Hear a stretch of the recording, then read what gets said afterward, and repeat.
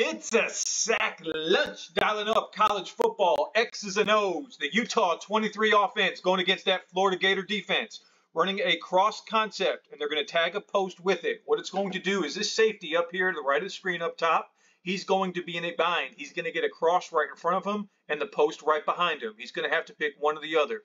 Now, look at the Z short motion at the bottom of the screen. What this does, it brings him shorter to the line of scrimmage, creates a stack right here, and he ends up running the cross. The cross, he's got to go over number one, under number two, and he's going to be under the safety right here. That's the cross coming to the sideline. The post is going to be this receiver on the ball. He's going to go right over the top of that safety.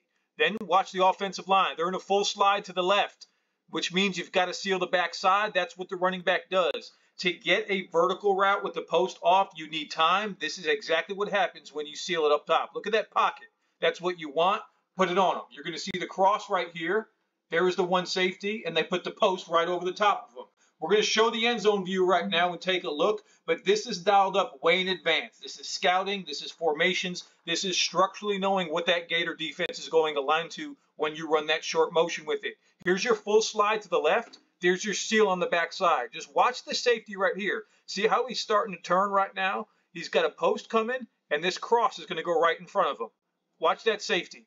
Now he's got to settle, get those shoulders square. He's got no shot, that post over the top. Excellent job dialing up by the Utes and that staff.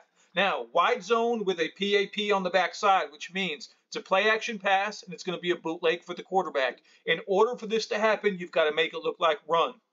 They do three things. They take fly motion, and they put them to the left side of the field. Wide zone the offensive line is the second thing. They all move lateral to the left. The running back's got to take the play fake. Watch the Florida defense go with it. That's exactly what you want, and then you sell it. You're going to drag the tight end. He's going to run the drag. Here's your flat. The quarterback reads 1 to 2. It's an easy read. Quarterback's on the move. If the drag is there, you hit it. If not, you come down and hit the flat. There's the drag. Flat was covered. Bang, put it on him. Excellent job by the Utes.